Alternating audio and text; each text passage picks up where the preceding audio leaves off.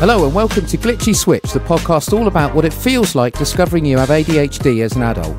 My name is Martin and I believe that no one deserves to live in shame in a world not designed for them. So in each episode, I'll pick off the kind of questions that go through your mind on the journey from curiosity to diagnosis. Whether you're on your own journey or supporting someone who is, I hope my own experiences might just help you. I know what it's like to have a busy life and a busy mind, so each episode lasts about as long as a cup of coffee so you can easily fit it in and enjoy without draining too much energy. This week, we're covering a topic that, to be honest, I've been dying to talk to you about ever since we first got together. That topic is music, and I'm not even going to add a caveat. We will talk about this subject multiple times, I promise you. Music is my thing in life. Just like for some people it's golf, for others it's running, for me it's music. As long as I can remember, there's always been something musical in my world. My parents love music, and my dad in particular, so when I was little we did a lot together related to music of some kind. Throughout the 1980s when I was growing up, most Sundays my dad and I would be crouched down by the hi-fi recording the top 40 onto cassettes, which we then play back in the week that followed. Anybody growing up around that time probably tells similar stories, by the way. I still actually have the tapes. They're one of my most treasured possessions, so lots of fond memories there. But if we weren't doing that, we were either playing records, buying records, talking about buying records, or discussing hi-fi equipment to play records on. I started to buy them as soon as I had money of my own, which to start with would be birthdays and Christmas. Even with book tokens, they used to let you buy records with book tokens, which was quite cool.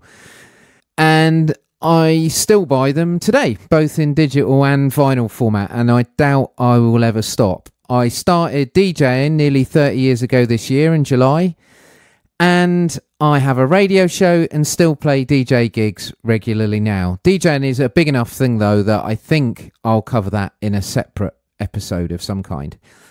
Anyway, I wanted to talk a bit more particularly about how I think ADHD has affected my relationship with music when I now look back with the benefit of diagnosis, because I've thought about this a lot. I've always liked music that either triggers a rush of adrenaline or otherwise some kind of reward. It needs to give me a return. I've come to realise that as ADHD people, we're wired to chase dopamine and adrenaline to keep our focus and motivation. And so it's hardly surprising, really, that music that has got some kind of, I don't know, visceral effect on me has ended up being my go-to. For reasons I've talked about before, I've lived a pretty risk-free and trouble-free existence, particularly as a child, because I was ultimately always worried about letting people down and causing upset, so I was never going to go searching for actual danger in real life. But I did like listening to quite edgy music even when I was quite young. I always think of my neighbour growing up, who was a few years older than me at school and one of the coolest kids on our estate. It was him who first introduced me to underground genres like hip-hop and rap music. And he could breakdance, which I just thought was the best thing ever. You've got to remember, this is sort of the early to mid-1980s. I did know then, though, that this was kind of a world I would never inhabit in reality because it was all a bit too risky and a little bit too gangster and edgy and all of that kind of stuff. And that would just worry everyone around me. One way I could get that kind of charge, though, if you like, that kind of certain frisson was through the music, and I used to escape off into the world of Ice-T and NWA and people like that, sketching out graffiti that I was far, far too straight to put on a wall anywhere nearby. My neighbour did, obviously, but I can see looking back that sort of kick was something more innate that I was craving even back then as a kid. It was almost like I could do something sort of that would scare people without scaring people, if that makes sense, even if it was just me escaping in my head. You may remember I said about how the psychiatrist said I should thank my parents for providing such a good structure for me growing up, and I always think back to the wannabe gangster in the young me when I think of that moment, actually. Funny, it's the first thing I thought of.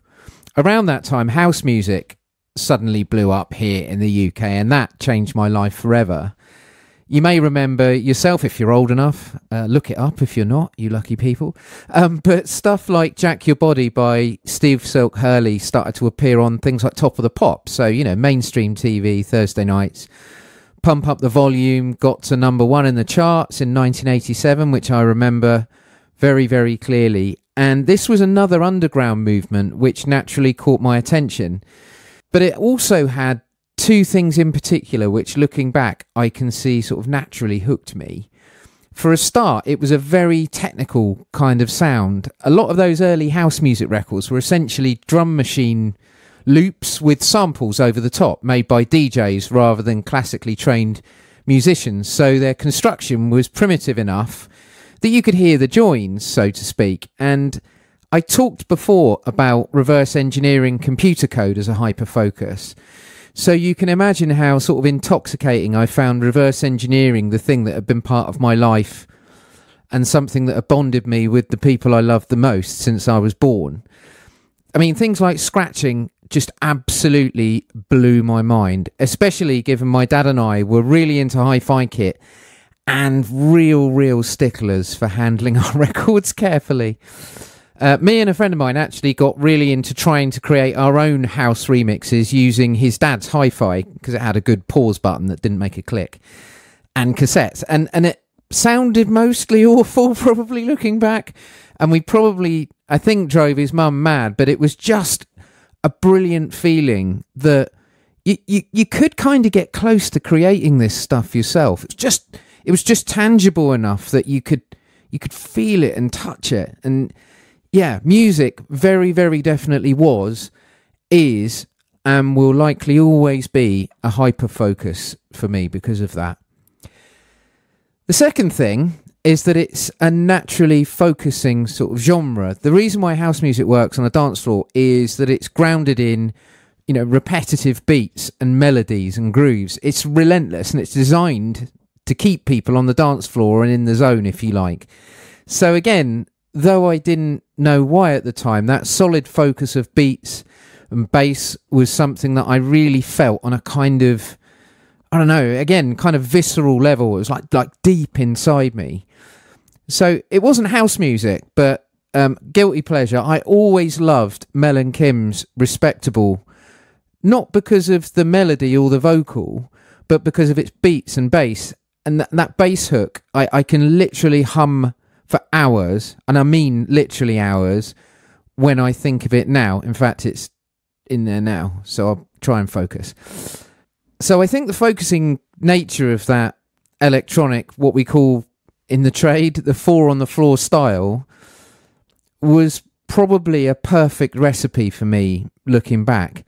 As an aside, I went through a phase of being really into Jimi Hendrix when I was about 12, 13, and I still love him now, but the Hendrix track that grabbed me really in the feels, as it were, was Hey Joe, which, if you listen to it, has an absolutely incredible rhythm section to it, so the bass and the drums.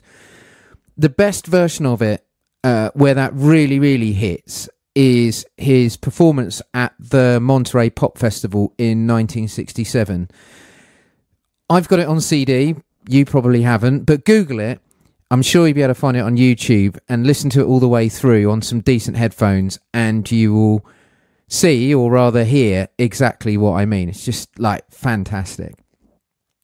The final piece of my musical jigsaw I wanted to point to was my love of soulful vocals. I just love music that has a strong emotional component to it.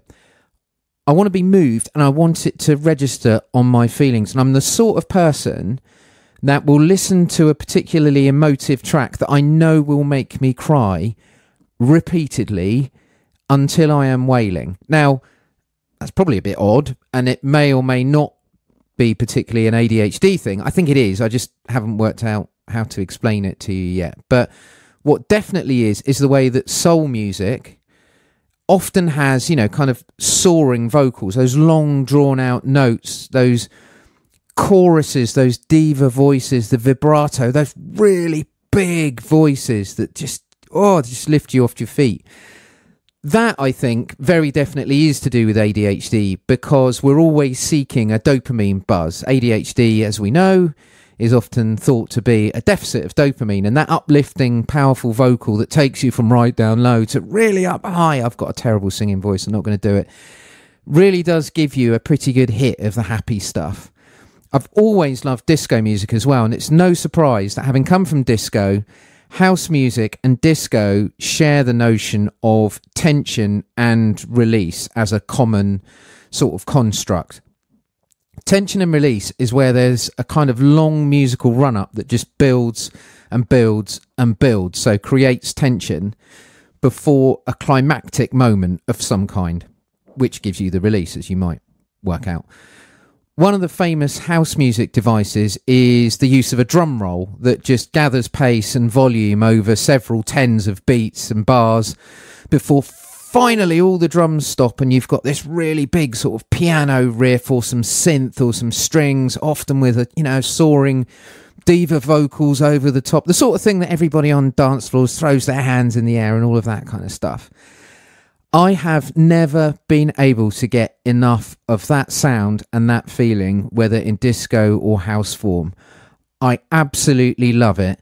Inject it into my veins. I cannot get enough of it.